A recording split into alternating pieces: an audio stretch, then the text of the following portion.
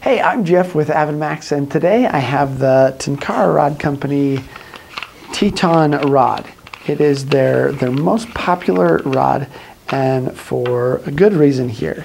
As you pull it out here, you see not only does it have the hard-sided tube, but it also has a nice soft liner with it there as well. That's just great for keeping the rod looking great and making sure that it's not going to get broken or scratched or dinged, anything like that.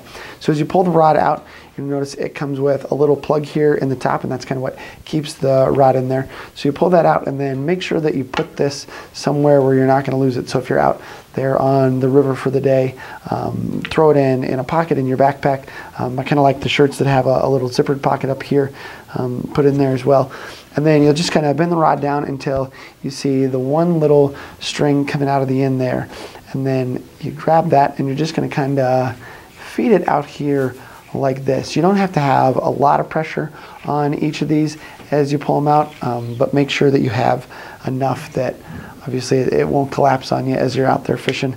And then the same thing to put it back in. It doesn't take a lot of pressure to make sure that you do that as well. Attaching the fly on is really easy as well. Just tie a little knot in the top of this, and then make a little hitch at the end of your level line or whatever kind of line you're going to use for the Tenkara rod there. And then with a little hitch knot, you just slip it over that. This here is a really nice rod. So the primary thing you want to look for when you're selecting a Tenkara rod is the length. And so you want to get a length rod that kind of matches the rivers and streams that you're going for. And this, I think, is a pretty good mid-range rod. So it's going to work on quite a few different ones.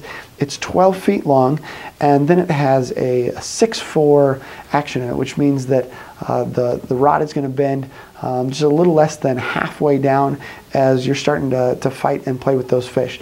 So these rods aren't really designed for real big fish.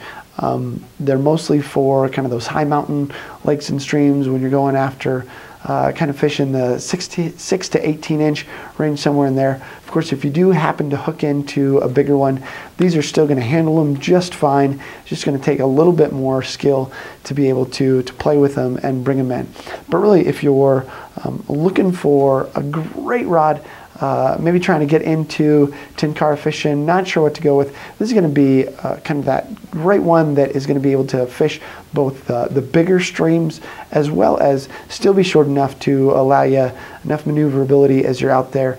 Maybe on some of those smaller streams with a little bit more of the brush and the trees next to you, you're still going to be able to use this one fairly well without getting it snagged up on too much or feeling like you have too much rod and line out there. So if you're looking for kind of that great, can use it on all sorts of rivers, Tenkara Rod Company rod is the one to do it with.